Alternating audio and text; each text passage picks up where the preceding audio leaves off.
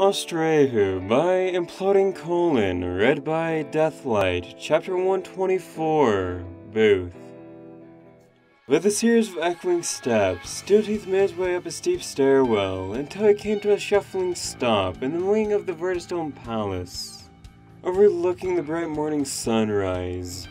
His steely, aquamarine eyes glared out from the shadow of his broad-rimmed hat as he paused on the marble floor, looking, standing, waiting. Everything was quiet, still and empty, but then... Boo! Rainbow Dash grinned upside down at him from above. He gave no reaction, not even a flinch. Ah, come on! Rainbow flew right side up and hovered directly in front of him. There's gotta be a nervous heart beating somewhere underneath all that trench coats. You smell better today, he muttered. Yeah, made sure the chambermaids gave me a lavender rinse with you in mind. Most frickin' embarrassing moment of my life, I swear to Luna, but hey, at least the bed was nice. Did the chambermaids help you to that too? It's... Rainbow's cheeks blushed furiously. She then frowned. No? In an instant, she was grinny again. But I did get to tell some sweet stories. It made them laugh like crazy. I bet you would laugh too. Rainbow Dash, I did not come here to indulge the banal anecdotes of a lone wanderer. Steelteeth said coldly. I was requested personally by Queen Whitemane just an hour ago to escort you safely beyond the borders of Darkstein. And if we are to make haste, we must. Rainbow Dash touched down in front of him, smiling wide. Hit me! At that, Steelteeth actually blinked. I beg your pardon? I want you to hit me! Rainbow beamed. Come on, tall, dark, and ominous. There's a mighty set of bucculums hidden somewhere beneath all that coat, so hit me! Miss Dash. Steelteeth spoke, as if from a distance. As Constable of Verdestone, I have a great deal of strength at my disposal. I have been known to cripple assassins and render Hydralisks paralyzed.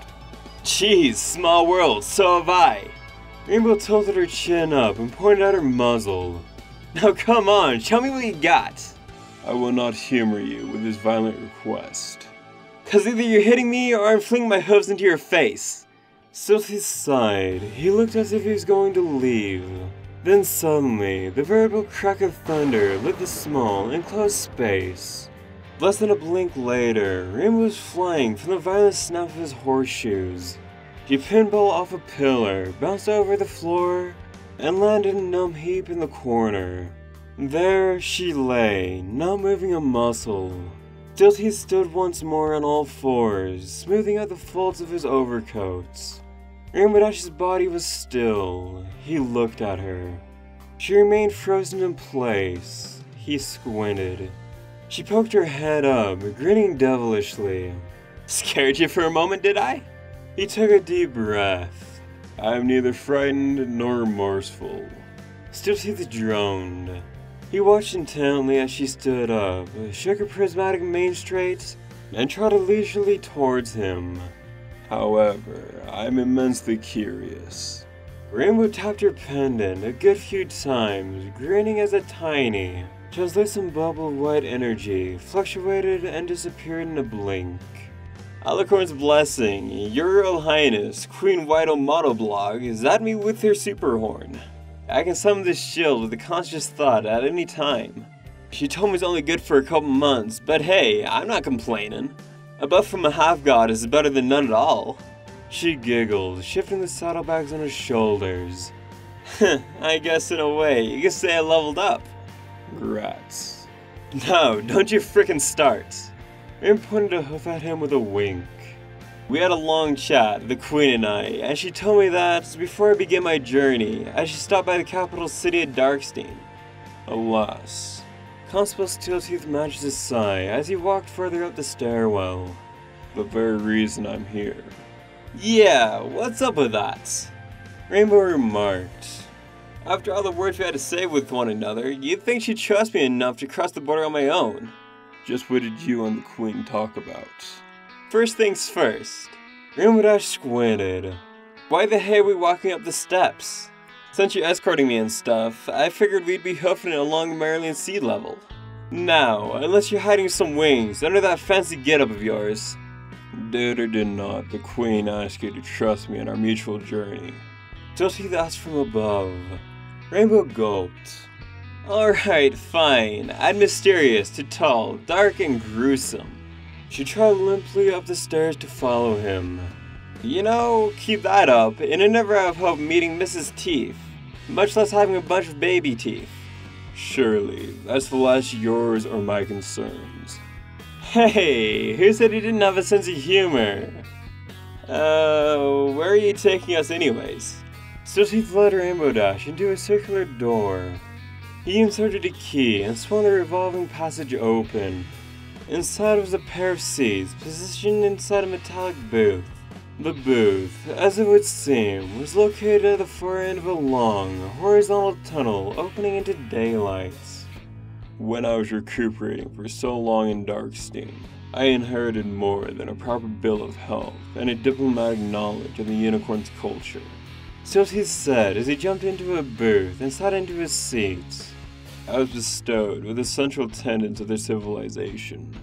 I've since learned to incorporate them into my job here at Vertistone. He motioned for her to jump into the booth. If these Darksteinians showed you how to look scary and speak with emotional inflection of a rattlesnake. Rainbow Dash hopped into the chair next to him with a flap of her wings. I'm not sure they're the kind of ponies I want to party with.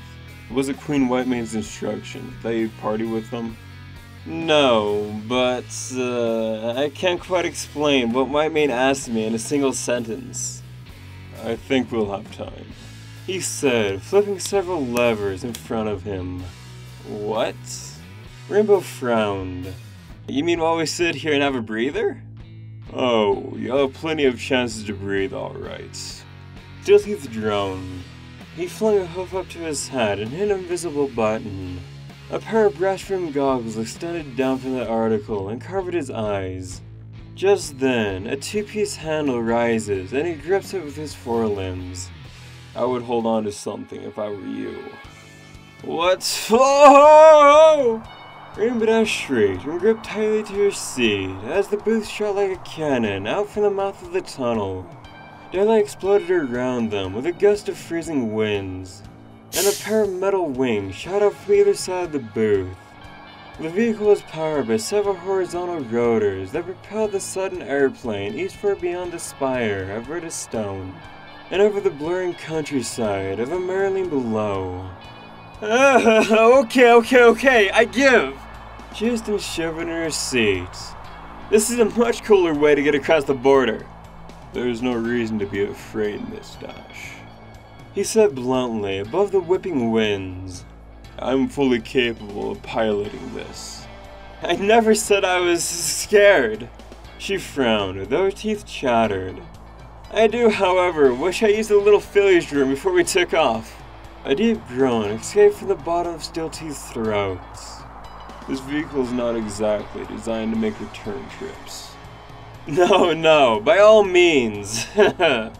She scrunched into her seat and took a few solid breaths. Her voice cracked. Let's go forward. Everything works out alright as long as we look forward. That's quite a noble philosophy. It certainly isn't a boring one. Perhaps now you would care to tell me why Queen Whitemane insists on you visiting Central Darkstein. That's just it. Have you ever spoke to her personally? Several times. It's an honor. Well, it's a very annoying, cryptic honor. Ever notice that she says a whole lot of nothing by saying a whole lot of something? I do believe you have lost me, Miss Dash. Hey, you and me both. Just keep your eyes on the horizon. She reached into her saddlebag and pulled out her goggles.